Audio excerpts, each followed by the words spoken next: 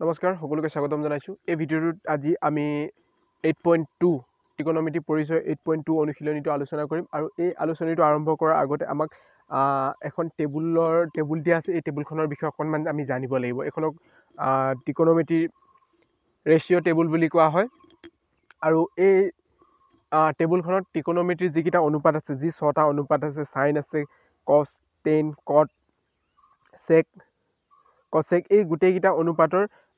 কেইটামান আমাক মান দিয়া আছে 0 ডিগ্ৰী হলে কিমান হ'ব 30 ডিগ্ৰী হলে কিমান হ'ব 45 60 আৰু 90 আমাক 90 লৈকে লাগিব বৰ্তমান এই মানখিনি আমাক দিয়া আছে আৰু এই টেবুলখন আমাৰ মনত ৰাখিব লাগিব কাৰণ আমি এই অনুশীলনীটোত যিমানখিনি অংক কৰিম গোটেই এই টেবুলখনৰ এই মানবিলাকে ব্যৱহাৰ কৰিম যদি আমাক সাইন 0 ডিগ্ৰী মান দিয়া থাকে তেনেহলে সাইন 0 মানটো 0 হ'ব তাৰপিছত সাইন যদি আমাক 30 ডিগ্ৰীৰ কথা কয় তেনে সাইন 30 মানটো হ'ব 1/2 তাৰপিছত সাইন 45 মানটো হৈছে 1/√2 ঠিক তেনেদৰে এই গোটেই টেবুলখন মানে আমাক এই ব্যৱহাৰ হ'ব আৰু এই টেবুলখন মনত ৰাখিবলৈ অকণমান জটিল হ'ব তো এই ভিডিঅ'টো আমি প্ৰথমে আলোচনা কৰিম যে এই টেবুলখন আমি মুখস্থ নকৰাকৈ কেনেকৈ একেবাৰে সহজ উপায়েৰে আমি নিজে উলিয়াই ল'ব পাৰোঁ বা নিজে মনত ৰাখিব পাৰোঁ প্ৰথমে এইটো আমি চাই লওঁ এই টেবুলখন নিজে বনাব পাৰি একেবাৰে সহজ উপায়ত আমি বনাব পাৰি আৰু একেবাৰে মনত থকাকৈ আমি বনাব পাৰিম প্ৰথমে আমি কি কৰিম 1 2 3 4 5টা মানে 0ৰ পৰা 5লৈকে আমি 5টা লৈলো নাম্বাৰ লৈলো 0 ললো 1 ললো 2 ললো 3 ললো 4 ললো তাৰপিছত প্ৰত্যেকটো নাম্বাৰক আমি কি কৰিম 4 ৰে ডিভাইড কৰিম তাৰ নেক্সট কি কৰিম প্ৰথমে এই নাম্বাৰকেইটা লৈলো 1 2 3 4 তাৰপিছত ইয়াক আমি প্ৰত্যেকক 4 ৰে ডিভাইড কৰি দিম তো 0ক 4 ৰে ডিভাইড কৰিলে 0 হ'ব তাৰপিছত 0ক 1ক 4 ৰে ডিভাইড কৰিলে 1/4 তাৰপিছত 2ক 4 ৰে ডিভাইড কৰিলে 1/2 পাম তাৰপিছত 3ক 4 ৰে ডিভাইড কৰিলে আমি 3/4 পাম আৰু 4ক 4 ৰে ডিভাইড কৰিলে 1 পাম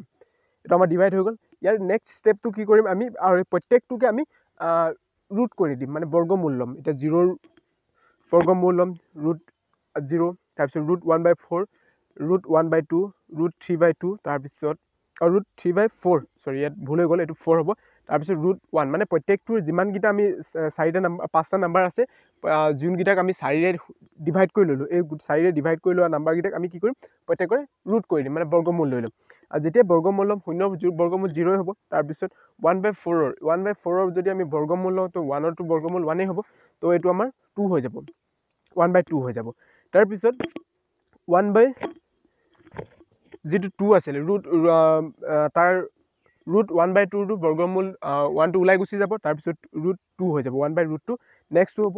√3/2 কাৰণ 4টো ওলাই গুচি আহিব √3/2 আৰু 1ৰ বৰ্গমূল 1 হ'ব তো আমি এই যোনকেইটা মান পালোঁ 1 পালোঁ 0 পালোঁ 1/2 পালোঁ 1/√2 পালোঁ √3/2 পালোঁ আৰু 1 পালোঁ এই গোটেইকেইটা আমি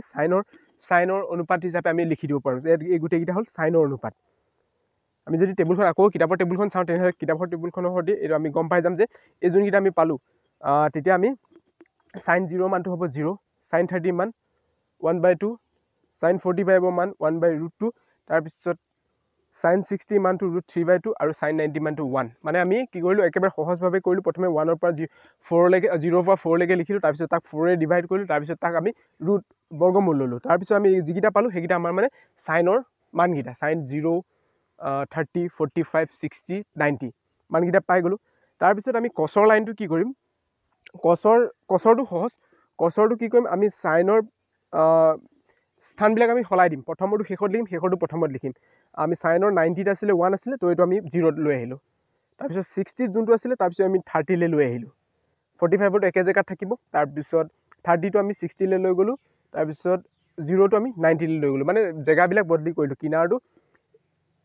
সোঁহাতৰ কিনাৰটো আমি বাওঁফালে লৈ লওঁ আৰু বাওঁফালৰ কিনাৰটো সোঁফালে লৈ লওঁ আৰু বাকী মাজৰবিলাক বদলি হৈ গ'ল একেবাৰে মাজৰ যোনটো 45 আছিল সি একে জেগাত থাকি গ'ল বুজি পাইছে নিশ্চয় এইটো হ'ল আমি সাইনটো কেনেকৈ উলিয়ালোঁ গম পালোঁ তাৰপিছত কছটো কেনেকৈ উলিয়ালোঁ এইটো আমি গম পালোঁ তাৰপিছত টেনৰ এটা ফৰ্মুলা আছিলে টেন = sin/cos হয় টেনৰ মানটো আমি প্ৰথম যেতিয়া অনুশীলনটো কৰিছিলোঁ তাত আমি পাইছিলোঁ যে টেনৰ এটা সূত্ৰ আছিলে টেন = sin/cos ওপৰত সাইন তলত কছ তাৰমানে 10 তো আমি এতিয়া ইয়াত কি কৰিম টেনৰ যিখন টেবুলখনত যিখিনি মান বহুৱাম এই 10খিনিৰ ওপৰত আমি সাইন আৰু কছৰ মান লিখি থৈছোঁ তো ইয়াৰ পৰা এইটো sin/cos মানে হিচাপ আমি মনতে ভাবি পেলাই বহুৱাই যাম তো 10ৰ জেগাত আমি 10ৰ 0ৰ জেগাত আমি সাইনৰ লিখিছোঁ 0/1 0/1 মানে কি 0 নাম্বাৰ 0 তলত 1টা আছে মানে 0 তাৰপিছত নেক্সট আমাৰ sin 30 জেগা 10 30 জেগাত তো আমাৰ 10 মানে আছিলে sin by cos তো 30 জেগাত আছে সাইনৰ জেগাত আছে 1/2 তাৰপিছত আৰু cosৰ জেগাত আছে √3/2 তাৰ মানে কি হ'ব 1/2 by √3/2 তাৰ মানে ইয়াক কি হ'ব এই হৰণটো পূৰণ হৈ যাব 1/2 into 2/√3 ঠিক এনেকুৱা ধৰণৰ হৈ যাব তলৰটো ওপৰলৈ গ'লে মানে ইয়াৰ চিনটো সলনি হৈ যাব হৰণটো পূৰণ হৈ যাব তো 2 টো কেনসেল গৈছে যাব তো আমি পাই যাম 1/√3 তাৰপিছত 45ৰ মানটো 1/√2 আৰু ইফালে পূৰণ কৰি দিলে ইনটু √2/1 মানে √2 টো কেনসেল গ'ল 1 পাই গ'লো ঠিক তেনেকৈ আমি √3 60 মানটো √3 পালোঁ তাৰপিছত 90 মানটো 1090 মানটো আমি পাম যে 1/0 যিকোনো নাম্বাৰ তলত আমি 0 যদি লিখোঁ এইটো মানে কোনো তাৰ কোনো প্ৰকৃতি নাই এইটো তাৰ অস্তিত্ব নাথাকে তো সেইকাৰণে আমি নট ডিফাইন লিখিছোঁ এইটো ভেলু নাই তাৰপিছত এতিয়া আমি তিনিটাই মেইন আছিলে sin cos tan এই তিনিটা যেতিয়া আমি উলিয়াই ল'লোঁ বাকী অনুপাতখিনি ইহঁতৰ এতিয়া সাইনৰ বাকী যিকেইটা অনুপাত আছে এতিয়া কট আছে sec আছে cosec আছে ইহঁতক মানে নিজৰ অনুপাতকেইটাক আমি লুটিয়াই দিম এতিয়া সাইনৰটো যদি আমি লুটিয়াই দিম তেতিয়াহ'লে cosec পাই যাম তাৰপিছত cosৰটো যেতিয়া আমি লুটিয়াই দিম 1 কৰি দিম তেতিয়া আমি secৰটো পাই যাম আৰু 10ৰটো যদি 1 কৰি দিম তেতিয়াহ'লে আমি কটৰটো পাই যাম ঠিক তেনেকৈ এতিয়া আমি কটৰটো উলিয়াই চাওঁ কট 0 মানটো আমি 0 পাইছোঁ তো 0 মানে 0 তলত 1 এটা আছে তাক যদি আমি লুটিয়াই দিওঁ 1টো ওপৰলৈ গ'ল তললৈ 0টো আহিলে নট ডিফাইন তাৰপিছত 1030 মানটো 1/√3 পালোঁ আমি √3টোক যদি আমি ওপৰলৈ লৈ গ'লোঁ তাৰপিছত তললৈ আমি 1টো আহি গ'ল তো মানে √3 তাৰপিছত 1টোক আকৌ লুটিয়াই দিলে একেটাই হ'ব 1 আৰু √3 তাৰ প্ৰত্যেকটো নাম্বাৰটো 1 এটা আছে তো 1টো ওপৰলৈ গুচি গ'ল 1/√3 তাৰপিছত এই নট ডিফাইন যোনটো আছিলে তাত মানে ওপৰত নাম্বাৰ আছিলে 1 আছিলে তলত 0 আছিলে তো তাক আমি লুটিয়াইলোঁ 0টো ওপৰলৈ গ'ল 1টো তললৈ আহিলে 0 পাই গ'লোঁ তাৰপিছত ঠিক তেনেকৈ আমি sec আৰু cosecৰ মানটো আমি 10 cosটোক লুটিয়াই পেলাই পাই গ'লোঁ আৰু cosecৰটো আমি সাইনটোক লুটিয়াই পেলাই পাই গ'লোঁ একেবাৰে সহজ মাত্ৰ আমি প্ৰথম সাইনৰ মানকেইটা যদি উলিয়াব পাৰোঁ বাকীখিনি আমি নিজে মানে একেবাৰে সহজভাৱে উলিয়াই ল'ব পাৰিম আৰু কেতিয়াবা কি হয় পৰীক্ষা হলত আমি যেতিয়া পৰীক্ষা দিবলৈ যাওঁ যিমান মনত ৰাখি গ'লেও কাৰণ এটা বেলেগ পৰিৱেশত থকা হয় নাৰ্ভাছ হৈ যোৱা যায় তো এইখন মানে পটককৈ মনত নাহে তো তেতিয়া আমি নিজে সহজ উপায়েৰে এইখন উলিয়াই ল'ব পাৰিম আৰু যেতিয়া যোনটো অংকত লাগে তাৰ অনুসৰি আমি ব্যৱহাৰ কৰিব পাৰিম তো এতিয়া আমি অনুশীলনীৰ অংককেইটা চাওঁ উদাহৰণখিনি কৰা নাই উদাহৰণখিনি কিতাপত দিয়াই আছে কিন্তু উদাহৰণখিনি কৰা নাই বুলি ইম্পৰ্টেণ্ট নহয় এইটো নহয় উদাহৰণৰ পৰা প্ৰশ্ন বহুত আহে তো আমাৰ প্ৰথম এক্সাৰচাইজ 8.2ৰ প্ৰথমটো প্ৰশ্ন দিয়া আছে তলত দিয়াবিলাকৰ মান উলিওৱা ইয়াত আমাক দিছে sin 60 cos 30 plus sin 30 cos 60 এতিয়া আমাৰ 30 60 যিবিলাক মান দিয়া আছে আমি টেবুলখন ধুনীয়াকৈ চাই ল'ম বা টেবুলখন প্ৰথমে বনাবলৈ শিকি ল'লোঁ টেবুলখনৰ পৰা ইয়াৰ মানবিলাক বহুৱাই দিম বাছ হৈ যাব এতিয়া আমি cos 60 মানটো √3/2 তাৰপিছত cos 30 মান √3/2 আমি তাত মান বহুৱাই দিলোঁ প্লাছ আছে প্লাছ দিলোঁ সাইনৰ মানটো sin 30 মানটো 1/2 তাৰপিছত cos 60 মান 1/2 ধুনীয়াকৈ আমি মানখিনি বহুৱাই দিলোঁ তাৰপিছত নেক্সট আমি কি কৰিলোঁ 2 আৰু 2 ইনটু কৰিলে 2 to 4 আৰু √3 ইনটু √3 3 পালোঁ তাৰপিছত ইফালে 2 ইনটু 2 4 পালোঁ আৰু 1 ইনটু 1 1 পালোঁ তো আমি ইয়াক দুইটাকে প্লাছ কৰিলোঁ আমি পালোঁ 4/4 মানে 1 এক নম্বৰটো আমাৰ হৈ গ'ল তাৰপিছত আমি নেক্সটটো চাওঁ নেক্সটটো দিয়া আছে যে cos 45 by sec 30 plus cosec 30 ইয়াতো একেই হ'ব আমি প্ৰথমে কি কৰিলোঁ আমি যিখিনি মান আছে মানবিলাক আমি বহুৱাই দিলোঁ cos 45ৰ মানটো 1/√2 তাৰপিছত sec 30 মান বহুৱাই দিলোঁ cosec 30 মানটো টেবুলখনৰ পৰা ধুনীয়াকৈ চাই পেলাই আমি বহুৱাই দিলোঁ তাৰপিছত আমি আগত যিবিলাক অংক কৰিছিলোঁ ধৰি লওক ভগ্নাংশৰ যোগ বিয়োগ তাৰপিছত ক্লাছ 9ত কৰিছিলোঁ হৰৰ পৰিমেয় তেনেকুৱা ধৰণৰ আমি সূত্ৰ অংক নিয়মবিলাক ব্যৱহাৰ কৰি আমি গৈ থাকিম প্ৰথমে আমি প্লাছ কৰিলোঁ দুইটাকে প্লাছ কৰিলত আমি পালোঁ যে 1/√2 ইনটু √3/2 প্লাছ 2√3 এইটো আপোনালোকে নিজে কৰি চালে লগে লগে গম পাই যাব কেনেকৈ কৰা হৈছে তাৰপিছত এই অংকটোত আমি কি কৰিম হৰ পৰিমেয় কৰিম এই শেষৰ ফালে আমি কি কৰিছোঁ হৰ পৰিমেয় কৰিছোঁ আমি তলত যদি ৰুট থাকে তেতিয়াহ'লে আমি হৰ পৰিমেয় কি আছিল তলত আমি 9ত ধুনীয়াকৈ কৰিছিলোঁ তলত যদি আমাৰ ৰুট থকা সংখ্যা থাকে তেতিয়াহ'লে তলত যিটো সংখ্যা আছে সেই একেটা সংখ্যাকে আমি পূৰণ কৰি পেলাই তলৰটো পূৰণ কৰোঁ ওপৰটো পূৰণ কৰোঁ আৰু তাক আমি কি কৰোঁ এই a plus B into a minus B যোনটো সূত্ৰ আছিলে এই সূত্ৰটোত পেলাই পেলাই এই ৰুটটো আমি আঁতৰাই দিওঁ তো আমি ইয়াতো ঠিক তেনেকৈ কৰিছোঁ তলত আমাৰ 1 প্লাছ √3 আছিলে তো আমি তাক কি কৰিলোঁ 1 plus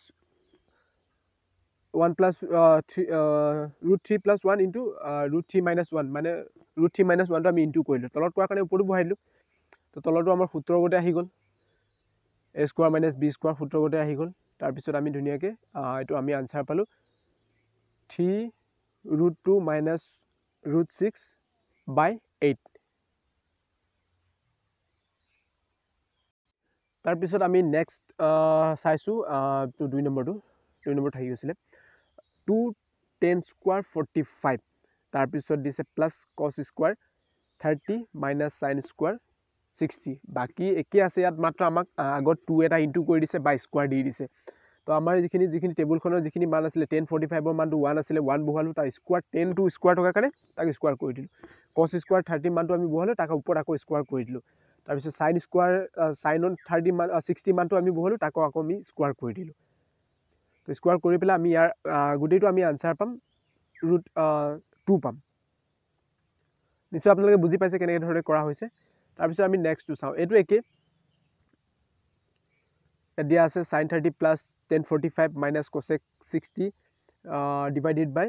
sec 30 plus cos 60 plus cot 45 তো ইয়াত আমি মানবিলাক আছিলে এই মানবিলাক গোটেইবিলাক বহাই পেলাই আমি ওপৰটোত কি কৰিলোঁ ওপৰৰগিটাৰ পৰা আমি লসাগু ল'ম 2√3 ল'ম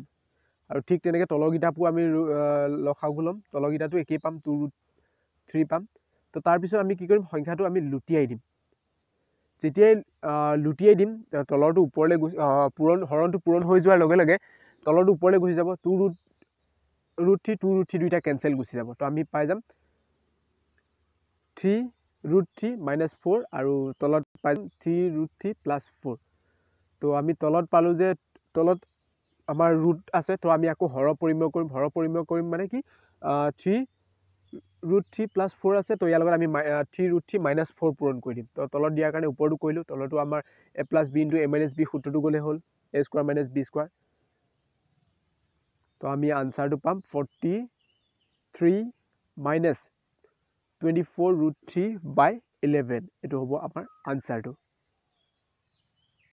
তাৰপিছত আমি নেক্সট প্ৰশ্নটো লৈছোঁ এইটো দিয়া আছে 5 cos square 60 plus 4 sec square 30 minus 10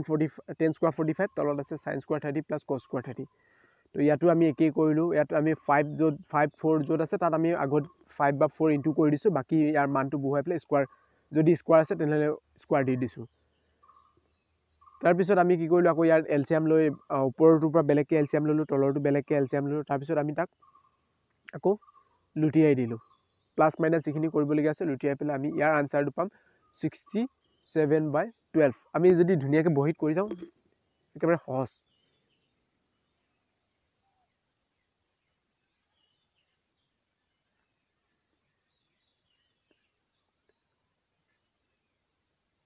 তাৰপিছৰটো চাইছোঁ এইটো একেধৰণে মাত্ৰ আমি ইয়াৰ মানবিলাক বহুৱাই গৈছোঁ যাৰ ইয়াত এইটোত দিছে এইটো 6 নম্বৰ প্ৰশ্ন দিছে